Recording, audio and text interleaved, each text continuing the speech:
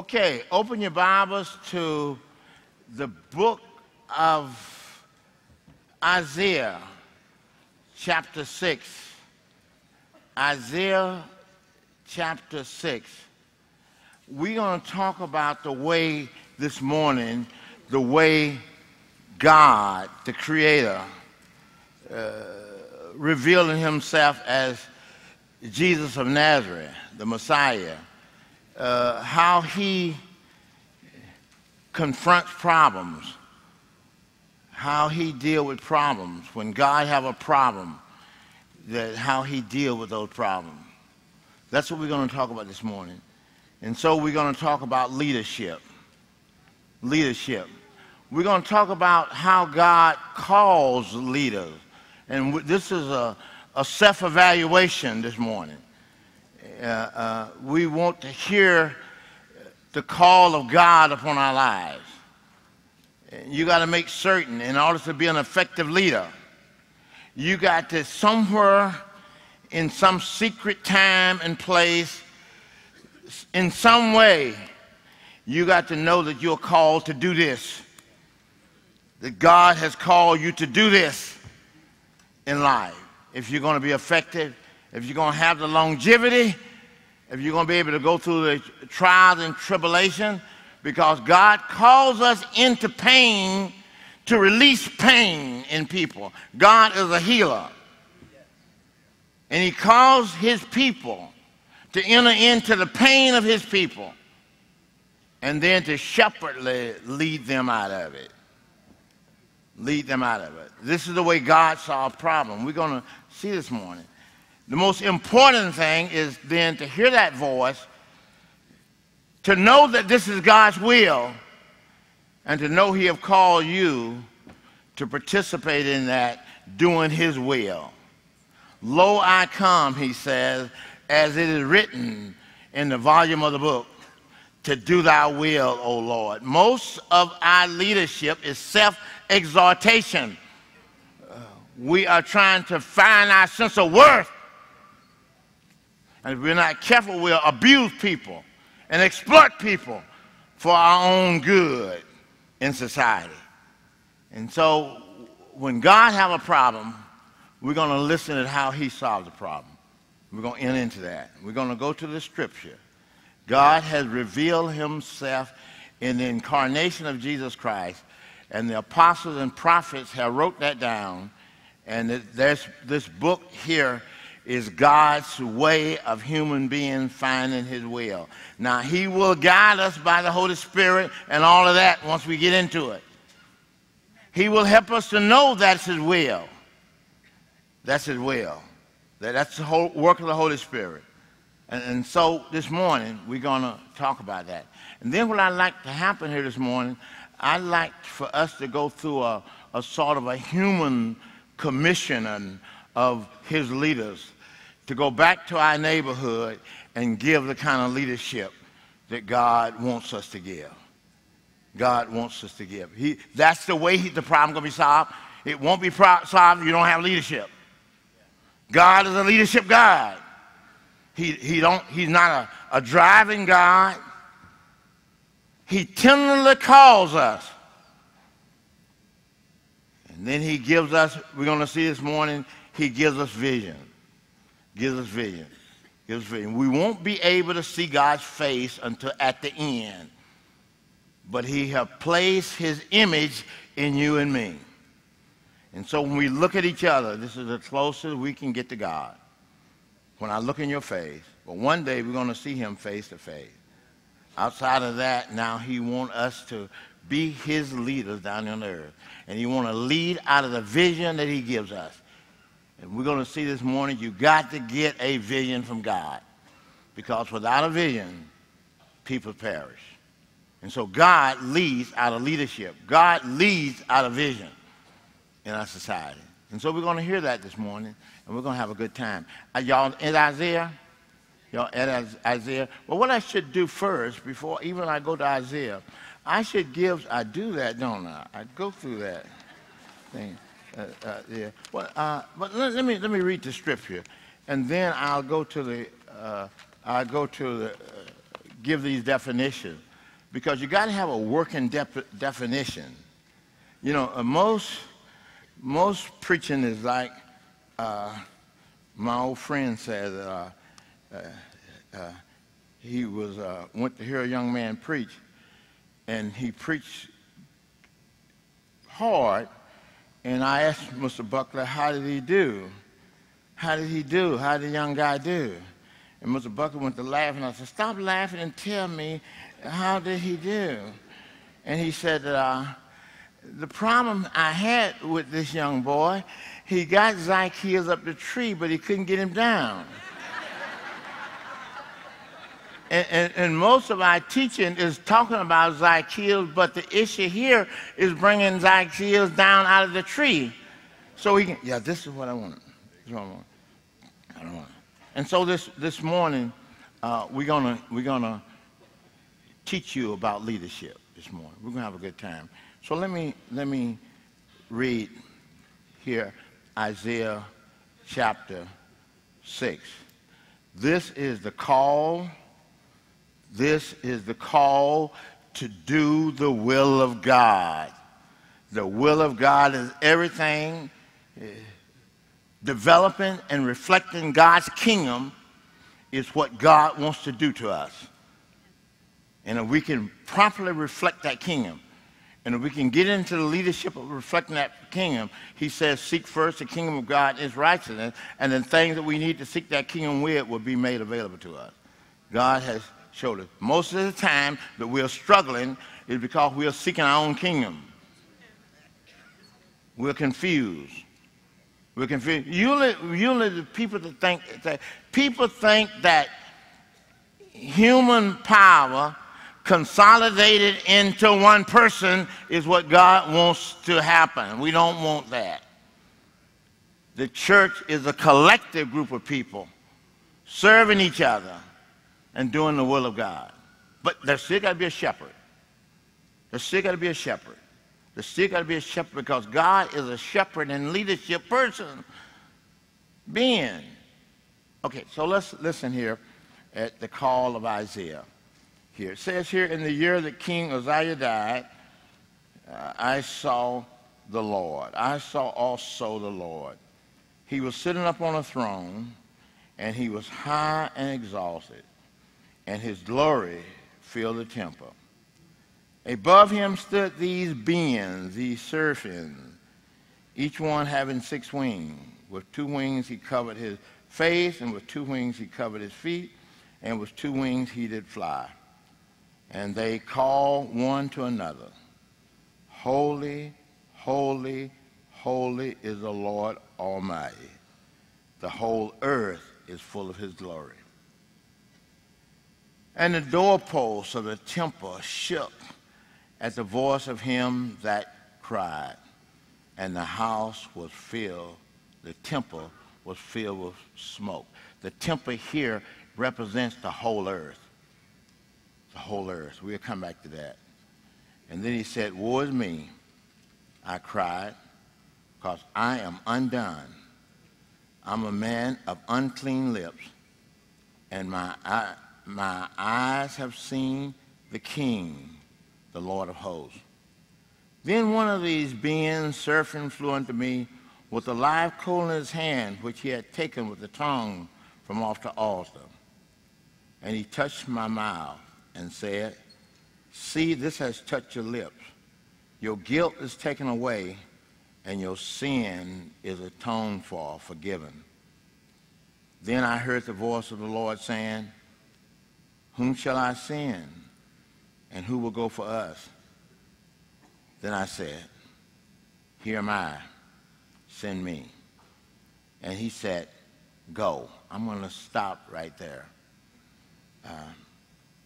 Let me talk a little bit. This is the call of God on a young man's life, probably about 15, 16 years old, who's going to become the greatest prophet in the Old Testament as it relates to seeing and understanding the will of God.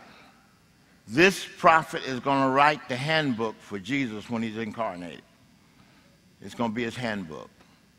When God calls us, we got to know that God is able to carry out through us that which he's called us to do.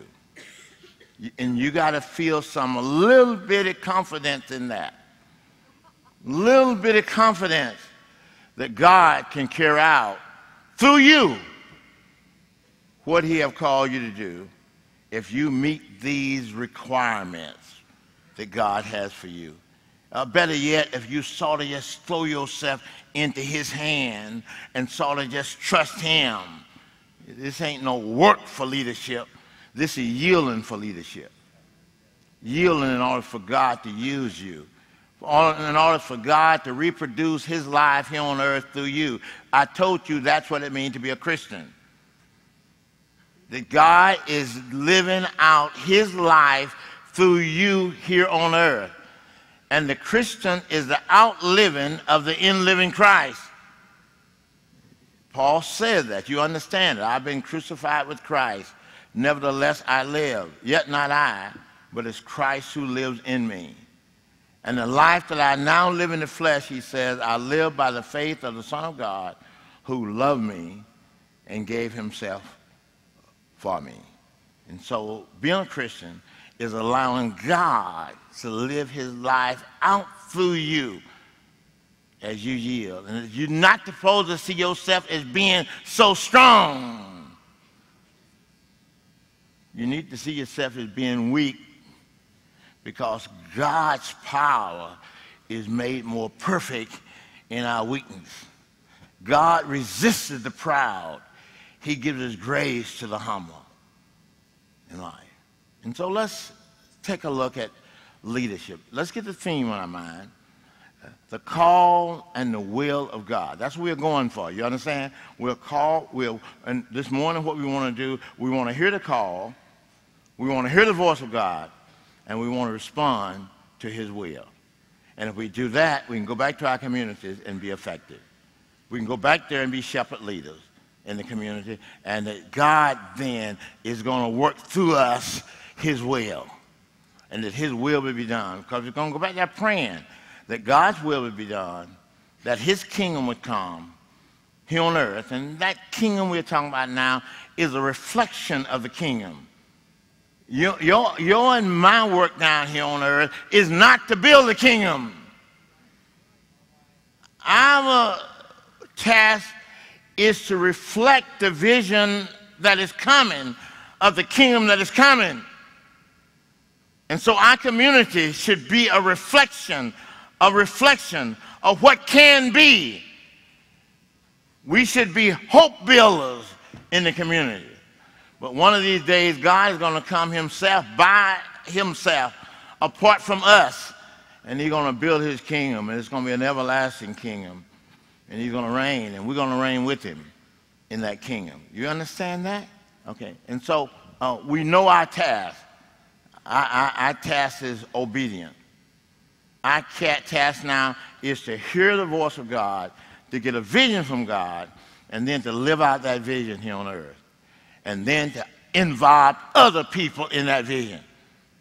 And to reflect that vision, and reflect in a way that other people will follow you here on earth. And they are following a vision. Our community will grow and develop.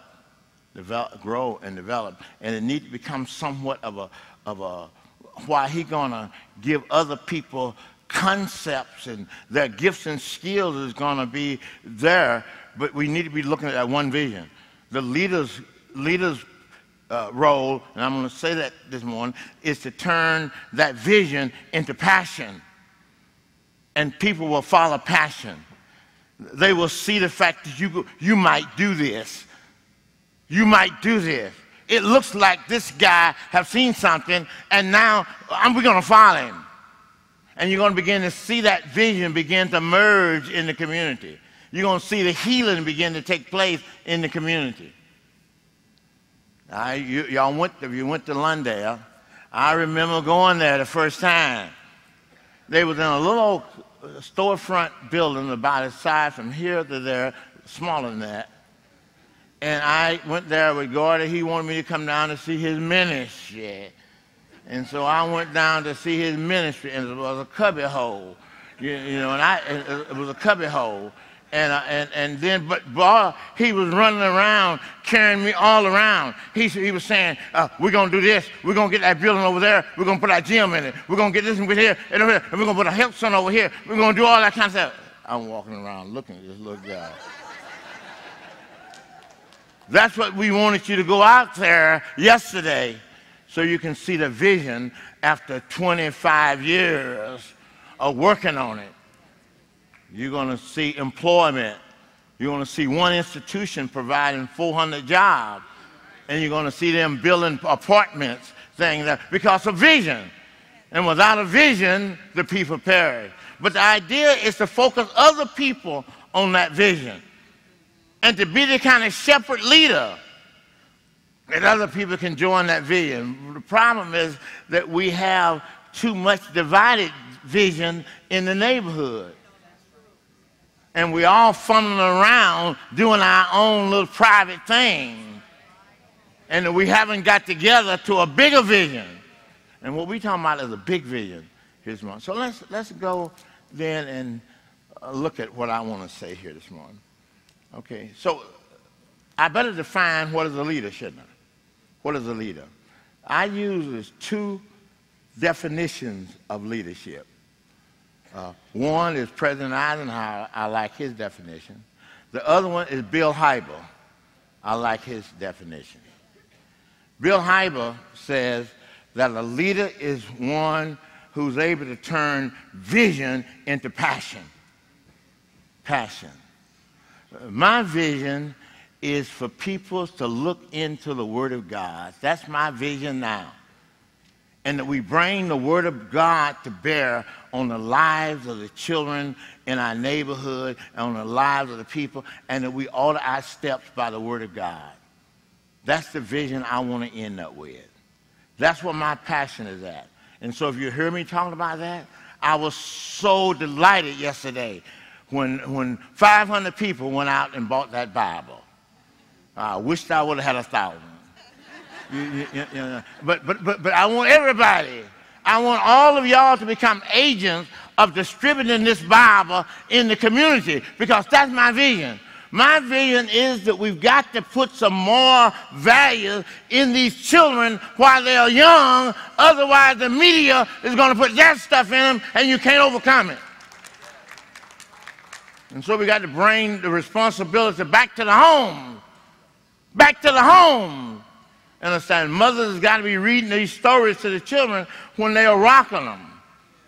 Rocking them in their arms. We got to bring values back to the community. And we got to stop these kids from killing each other on the way to school. This is hideous. Boy, and you would see it if you would. We don't get very upset about it. And the thing about us as black, we can't hold no vision no more than 3 days. We get black folks together and we can reflect and walk and picket and do all that kind of stuff for 3 days. All you got to do in the black community when they do something, just let them. We found that out in the civil rights movement. Just let them picket, because they're going to forget about it in 3 days. They're not going to have no continued vision for solving the problem in our neighborhood. And that we're letting all this stuff. Somebody said yesterday, no way I do feasibility studies in communities to find out which one is the most criminals and having the most problem. I just go and count the churches. And the community that's got the most black churches in it is the community that got the most problem. And if you go into the white community in Mississippi, you're going to find a church in every block, and they produce racism there. It's no different. They just got different images. They got different images in society. These churches is there, but they're there primarily for them to go to and to worship. They are not there to reflect the kingdom of God in that neighborhood and in that community. They come to worship. They come to have service. That's what they got a church for. So I go along and say, somebody asks me to come and do something in the community, the first thing I do, let me do the feasibility. Get me in the car. Where is the tough places? I'm going to tell you, don't you tell me where the tough place is. Let's get in the car, and I see a storefront here, a storefront here, I go in the white community, I see in suburbia, I see all these churches in one place. I said, this place needs help. This place needs help. It would seem like that we would want to build a church in the place of the darkest spot. That's where Jesus went when he was on earth. He started his ministry in the darkest spot. And so people could know the light was shining. And let's go now. So a leader, what is a leader? A leader is a person who gets other people to do exactly what the leader wants done, and they do it because they want to. Because the person shares the vision with them, and they catch the vision in life. Yeah. What is the essential? I need to do that. What is the essential stuff that leadership is made out of? Leadership is made out of energy. All problems are solved by energy management, bringing energy, people with power. All problems are solved by energy. People energy, human energy, is the greatest of all energy. Because human energy has intelligence. That's number two. Has intelligence with it. That's the tough thing about religious people. They don't deal with very much intelligence. They deal with more emotion. And emotion can be good if it got intelligence tied to it. You know what I'm saying? If it got the idea, we talking about solving problems. I'm not talking about having a religious festival right here. I'm talking about turning our faith into concrete action to solve problems in the community. That's what I'm talking about. I'm not telling you how to have church. Y'all know how to have church. I'm talking about after we have had church, how do we go back to the neighbor? That's the idea, to equip the saints for the work of the ministry. And the ministry is not inside the church, outside the church. And in the church we get equipped. In the church we worship. In the church we sing. We do all those wonderful things. All of that is to inspire us and to educate us so that when we get out in the community, we can be effective into the community. But we make it a one dimension. In my rural Mississippi, all they want to do is to have a church service on the Sunday. They don't serve God. Serve God. Okay, so we got that. Energy, intelligence, and character. Character. People are yanking on that today. God leads through people of integrity and character. That's what discipleship is about. It's to confirm in you those spiritual virtues that produces character. That is called the fruit of the Spirit. And so God wants people who are walking in obedience to God. In obedience to God.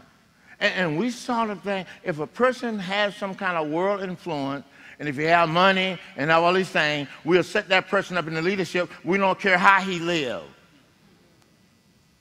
But a leader is supposed to take care of his own household. Leaders are not supposed to have but one wife at a time. And now we talk about just a leader. He's going to be my leader. Look, we care so much for the person that we're not concerned about the character and the moral value. That's what reproduces itself. That's what Jesus came on earth to do, is to reproduce himself in the community. And we become followers of him in our society. And so no leader is just good enough to lead and do anything that he want to do, sleep around with women and have many wives and all that kind of stuff. That ain't no leadership. That's Babylon. That's Babylon. Boy, we're not going to achieve anything unless we live in obedience to the Word of God. We have all these meetings, and I don't want CCDA to fall into become a political party.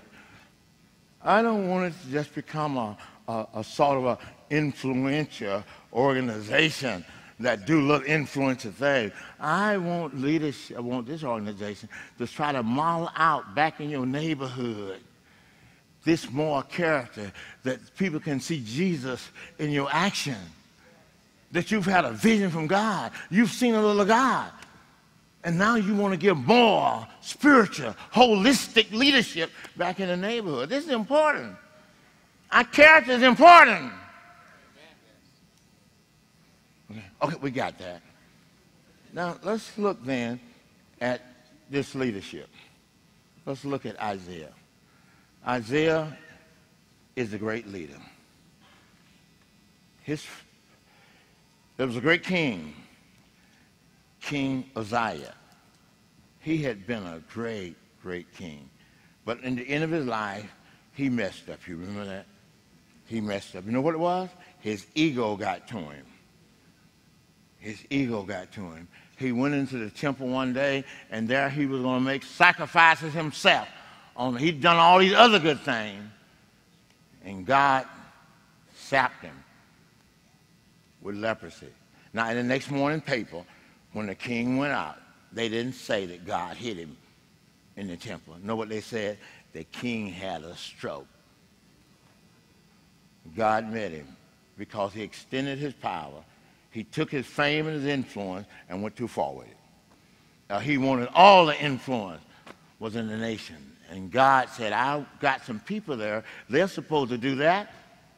They are the leaders of this. And so, but he was such a good leader. His son took over the throne, and for the next 15 years, the kingdom didn't miss a beat. And then one day, the king died. That was a sad, sad. Usually God meets us in pain. Because in pain, we can think more clearly. You know, we think outside of our own selfish need in pain. And so God wants us to become pain bearers. That's really what he wants to do. He wants to take our yoke, his yoke, upon him and expand that. Expand that. If you're not ready to suffer, if you're going to lose all of your time thinking about yourself, that's a dead-end street. You need to be thinking about the vision that God is going to show you. And then see that pain is a means of helping you to be disciplined so you can bear more pain of the people in the community. And so the king died. Now it's time for a leader to be raised up. Not a king leader, but he's fixing to raise up a prophet. A prophet. He's fixing to raise up the premier Old Testament prophet until we come to John the Baptist. You understand? This guy is going to be powerful prophet. And he got a task for him. He's probably a grandson, he's a nephew, he's kin to the king. That was a dynasty. And so they went into the temple that day, and they were grieving. I suspect that on the seats where the king used to sit, there was probably a Star of David there, draped over with blackness, and the nation was in prayer. The nation was in pain. And Isaiah went in there in pain. And that's the day he gets a vision from God. Let's read it. Let's read it here. We're ready for our teaching here. It said, in the year that King Uzziah died, I saw also the Lord. He was high and he lifted up, and his glory, his robe, filled the temple. Above him was these beings, these angelic beings. And let's watch them here, these beings. The first thing you're going to see here, these beings are standing in the presence of God day and night. They have never seen the face of God. This is an important point here, because God has reserved us to reflect his face here on earth. And when we look into the eyes of our brothers and sisters, this is the closest view you can get of God. There's going to come that day when you're going to see God face to face, but that's by and by. In the meantime, he got his face sealed. And even these beings that's around the throne, they are equipped with 6 wings. And 2 of those wings are absolutely there so that they don't see the face of God. They don't see the face of God. You know, that's a little driving point in my life. My mother died when I was 7 months old. I've never seen my mother's face. You know, I've never seen a picture of her. The nearest thing I think about when I see my mother, I think this is why I love her so much. I see it in my daughter, Joni. I have looked at my mother's sisters, and I've looked at their cousin, and I looked at my own sister. And then when I look at Joni, my oldest daughter, it's like I'm imagining that I'm seeing the face of my mother. But one of these days, I'm going to see her face. But the big deal is, I'm going to see Jesus' face. That's going to be the glorious thing. I'm going to see. In the meantime, I've got to go out and look at you. And when I see you, look here, when I see you, this is the closest that I can get. You mean, that ought to make us love humans. I say around my place all the time, we got some cat. I like a cat I like very much. We got some dogs that these are bad dogs we got. And they're bad and big. And I like those dogs, man. I like those dogs. But you know one thing? I like humans a little better. You like human beings? I like humans. I like humans. They can't, it's hard to get along with them. Now my dog, and my cat, they jump up in my lap. And my dog, this bad one I got, when I walk out there among him, he comes to me and let me pet him. And I can get along with these dogs, you know, but I like humans better. I like humans. That's why all the presidents and things have to have them a dog. That's a big deal. Because they recognize the fact that most people are going to be mad with them every day. They got at least one person in that one being they can have fellowship with in the society. Okay, so we see this God. Look, so we get a vision. We get a vision. And the idea here says that his glory filled the temple. The word there ought to be his glory filled the whole earth.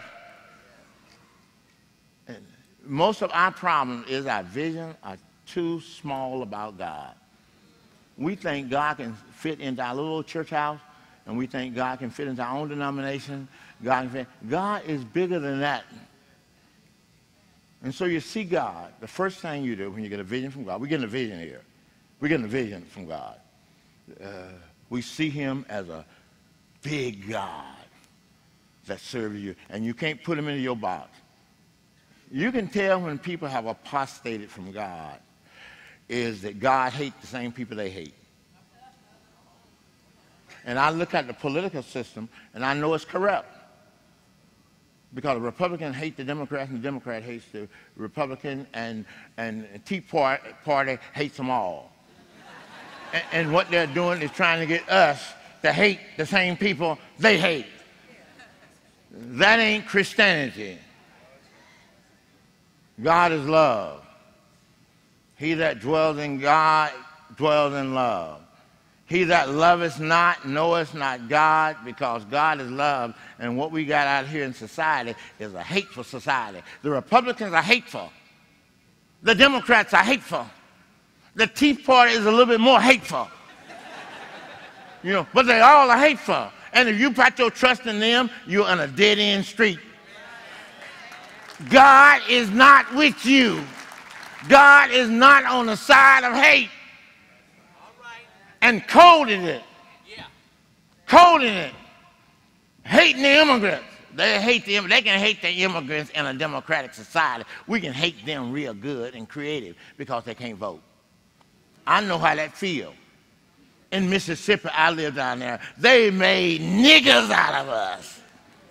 They could say what they wanted to say because we didn't have no access to power.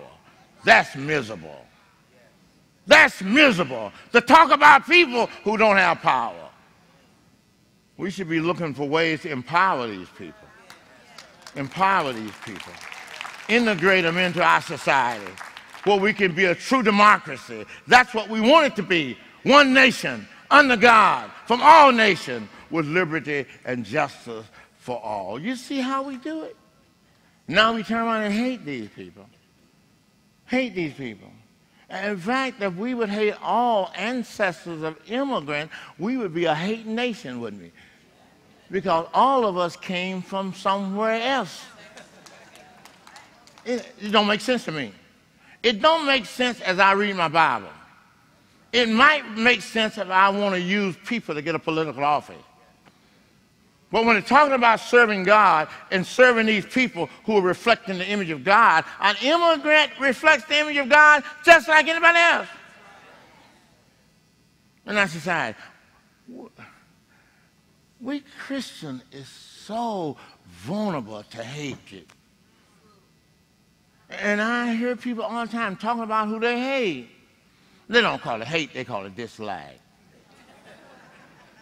That's a softer word. Okay, let me get it. And so first thing you see God. First thing you see God. Number two, what do you see in this vision? He sees himself. When I talk to people and they talk about always have been good and they have never made no mistakes in all of that, I make an assumption that they might not have ever met God. Because you see, when you meet God, you see yourself.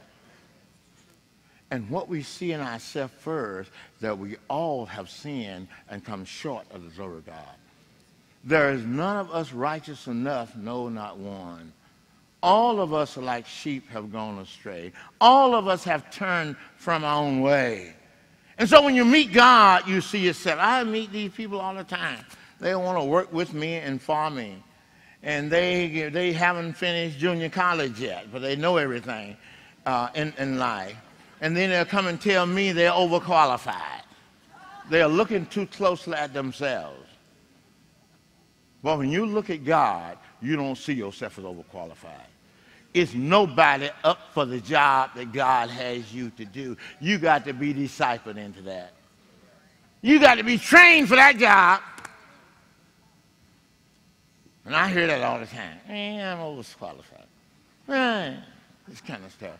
You ain't overqualified. When you meet God, you see yourself as a lost sinner in need of grace. Watch this number 3 here.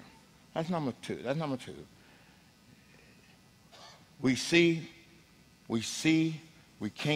our friends around us. Not only are we doomed, but our friends around us just like us. That's a great look at society. Because all of us are sinners. All of us stand in the need of access to God's grace. God's grace. That's number 2. Then number 4, watch it here. You see God in all of his glory. You see him in all of his power. And now you see yourself. And now you see the friend around you. Then, once you see yourself, once you see you in trouble, now you open up, ready now, to begin, almost ready to hear the voice of God. When you confess your sin. You get the idea? Look what happened here. He said, woe is me, I'm ruined. I'm a man of unclean lips. I live in the midst of a people unclean lips. My eyes have seen the King, the Lord of hosts. Now, when you acknowledge your sin, I want y'all to know that the greatest of all of God's virtues on earth is to forgive sin. That's what he came into the world to do. That is the human problem, is that we are sinners. And he came into the world to save us from our sin. But he also came into the world to provide an eternal blood to wash away our sins. Look, to me, the strongest verse in the Bible as it relates back to us is John 1:9. I use it every day. The blood of Jesus Christ, God's Son, cleanses us from all sin. If we confess our sin, he's faithful and he's just to forgive us of our sin and cleanse from all unrighteousness. He done that at conversion, but he wants to do that day by day in our lives. day by day in our lives so that we can keep that wonderful relationship with him and that wonderful relationship with each other. That's what it takes. And so the Christian life should be a life of confession. And that's a hard thing.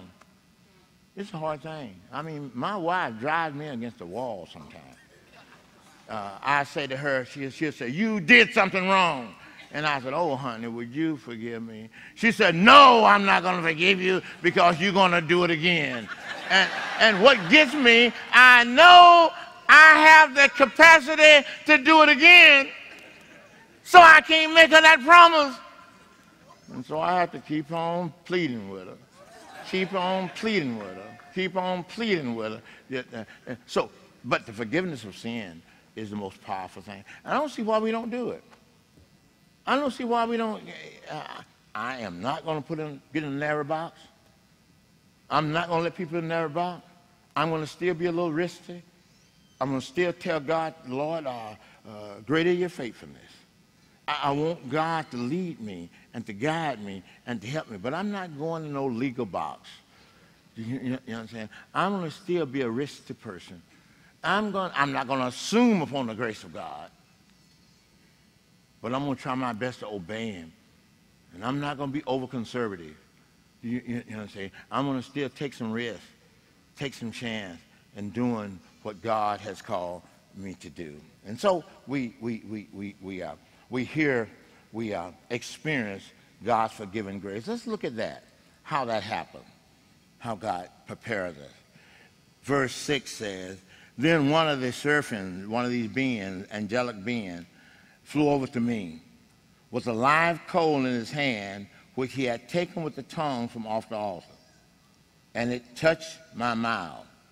And he said, see, your sins have been forgiven. Your lips are clean, and your sin has been atoned for. Now, what we can do now, you can't do God's will until your sins are forgiven. You can't do God's will until your sin is forgiven. You understand? Your hands have got to be clean. You got to confess our sin. And I've already told you, that is pivot in our life. To acknowledge when we are wrong. You know, I envision the forgiveness of sin as a loving God sees me. And when I sin, that he's standing up telling me to confess my sin quickly because he wants to have fellowship with me. And he wants me to have fellowship with my brothers and sisters. And if my sins are in my way, I can't have that fellowship. I begin to manipulate people instead of having fellowship with them. Now his sins are forgiven. Once your sin is forgiven, now you're ready to hear the voice of God. Let's listen to the voice of God. This is what this talk is about. This talk is about hearing the voice of God so you can know the will of God. Let's listen to this now. Here. What did that stop at? Okay, verse 8. Verse 8 is what I'm looking at now. Then I heard the voice of the Lord saying, what you've been hearing before has been sound, instruction, but now you're fixing to hear the voice of God. Are you ready this morning to hear the voice of God? In the voice of God, you get the will of God. God is going to speak to us, and he's going to tell us what it is he wants us to do. You remember Paul in that Damascus Road? God saved him. When he recognized it was God for, he said, who are you, Lord? And he said, I'm Jesus. I'm Jesus. What would you have me to do? Really, if you read it further in the Bible, that Paul heard exactly what God wanted him to do. But he really wanted him that to be clarified by Ananias, who was another child of God. That's why God wants other people in our lives to get it clarified. To get it clarified. You shouldn't act on your own so much. You should act out of some advice and help and conversation with people who love you, with people who love you.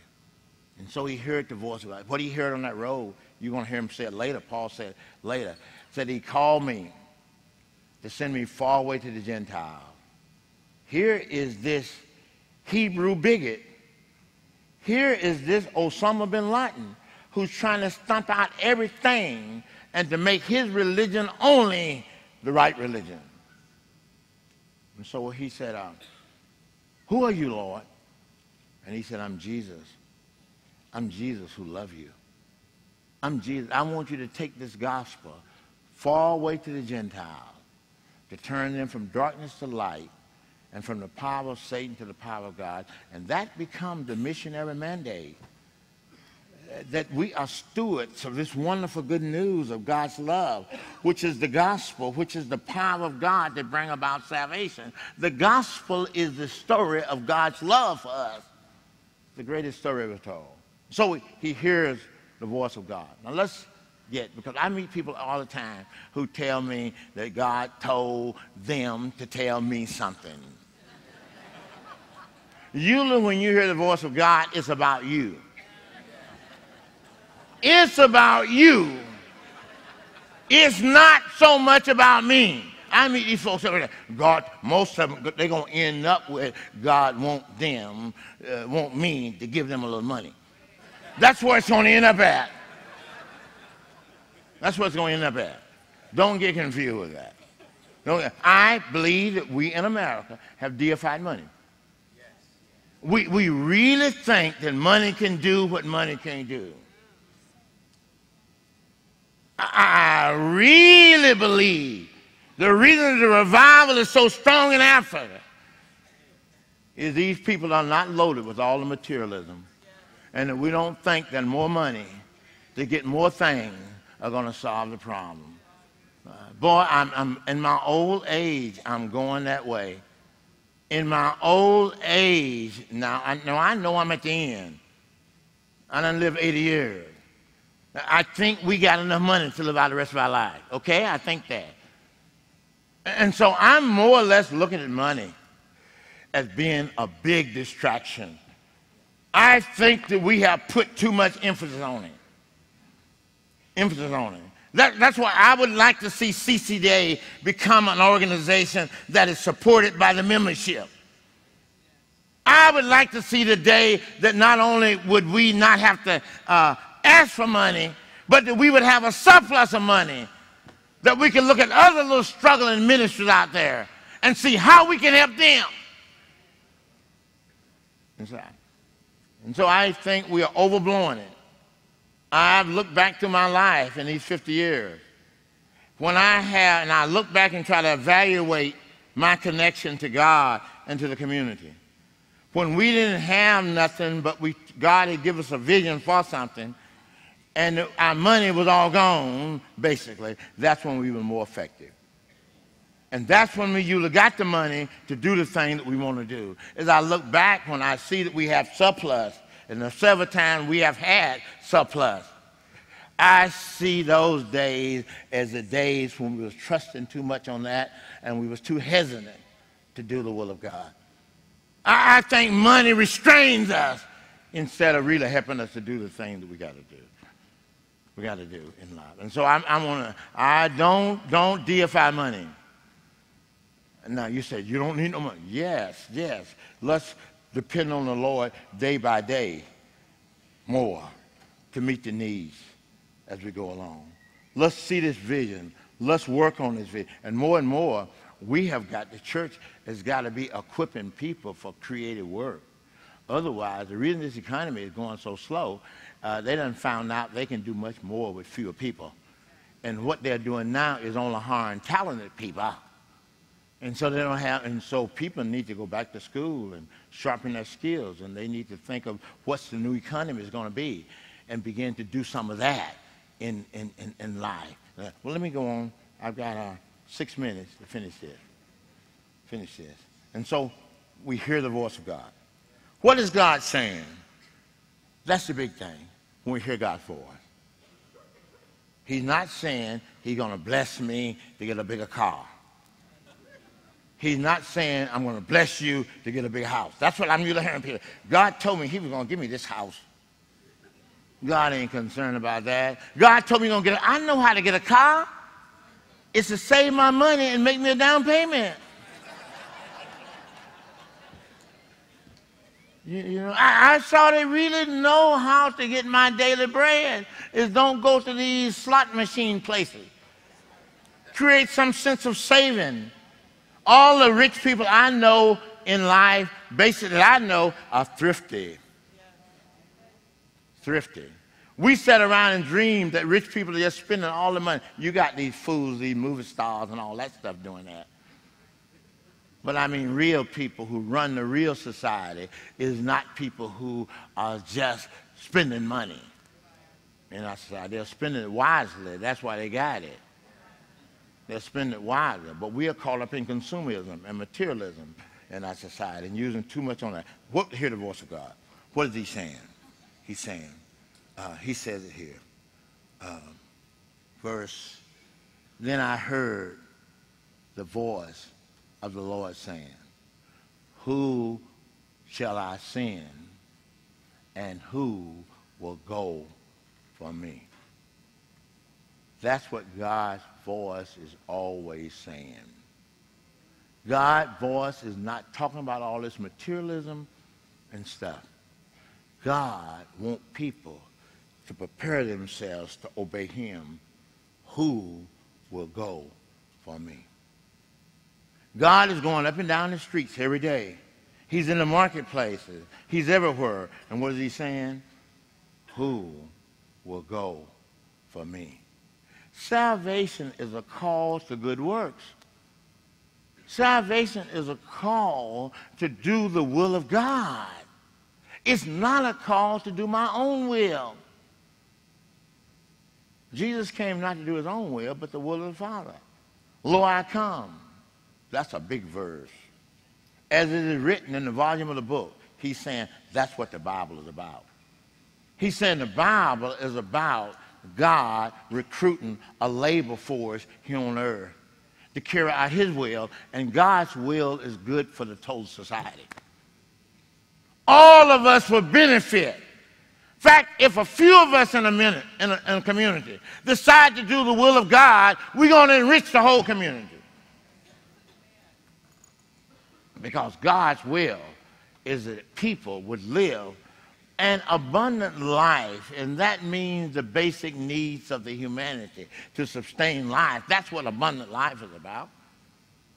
It ain't about just having bigger this, bigger that, bigger this, bigger that. That's what we have become, a consumer society. And the church is doing everything at the same rate that the world is doing. We're getting divorces at the same rate. We're doing everything. It's not much different between the Christian behavior as it relates to the essentials of life than the non-Christian behavior. We're getting divorced just as fast. We're doing all those things just as fast in our society. We're not that much different. And that's what this young generation is looking for. They're looking for different in us. They're looking for to see that we are a different people. We are a new creation. We are a royal priesthood. We are a particular people. We are to show forth the praise of him who called us out of darkness into this marvelous light. Let me finish this. Who will go for us? And he says, this is it. The voice of God is calling us to obedience. The voice of God is called. Paul says that in Ephesians 2 when he explains salvation. He says, for by grace are you saved through faith, and that faith is not of yourself. That faith is a gift of God, not of our own works, lest anyone should boast. But he says, we are his workmanship, created in Christ Jesus, which God had foreordained that we would do his work here on earth. And that we need to know what it is. That's called the will of God. And what we are hearing here is the call of God to do his will in the world. And I'm going to end here. What is our response? That's the important thing. What is our response going to be? And how did Isaiah become this great prophet? Nobody said, here am I. Send me. And know what God always say? Know what God always say? This is consistent in the Bible. God is not a no God. God is not a God that says don't do it. Don't do it. God is always yes. God is always go. Go. And I'll be with you. And I'll be with you. And I would be with you. Well, Isaiah went and he wrote the handbook for Jesus. Every move that Jesus made, big significant move he made it in accordance to Isaiah. What happened to this prophet? God uses him so powerful that he writes the handbook. It's like Jesus, when he was on earth, it was like he had a scroll of Isaiah that he carried around in his pocket all the time. And whenever he got ready to make a move, he would read Isaiah.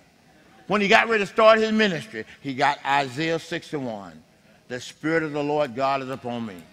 When he got ready to move to Capernaum in the midst of the poor people, he said, the people who sat in darkness would see a great light. And he put the prophetic word to music. For unto us a child is born. For unto us a son is given. The government shall be upon his shoulder. His name shall be called Wonderful Counselor, the Mighty God, the Everlasting Father, and the Prince of Peace. Young people know all y'all got to do is hear the voice of God. Let's pray. My time is gone. Let's pray. Is to hear the voice of God. God is saying to you in this room this morning, who will go for me? Better yet, the Godhead is speaking. Who will go for us? Who will go for us? Who will go for us? Your response ought to be, here am I. That's all you got to do. I really believe that God will come in and undergird you with the rest. I think that what you got to do is get the will. God don't quite go against your will. And so I wish that thousands of you would go back to your community, seeking to know the will of God. And he's going to reveal it to you if you say, here am I, send me. Father, bless this time this morning. Bless this congregation. Oh, Lord, what a privilege. What a privilege that you have given to us one another. 2,000 or 3,000 of us here this morning. If we would go back to our neighborhoods and to our community, seeking to do your work, seeking to hear your voice, and seeking to obey you. Be with us. In Jesus' name, amen. Before you clap, I don't want you clapping, clapping, clapping. This is something I can't wait to get into. I know what's in there because I did the foreword. This book represents an authentic community that based their home ministry on loving God and loving each other. That means our neighbors. This is Wayne Gordon's book. I've been waiting on this for years. I want y'all to go out and buy this book, okay? I'm not ashamed to ask you to go out and buy a ministry, a model. It ain't perfect, but to buy a model that has been tested. So go out and get this book and take it home with you and read it and read it. You're dismissed from me.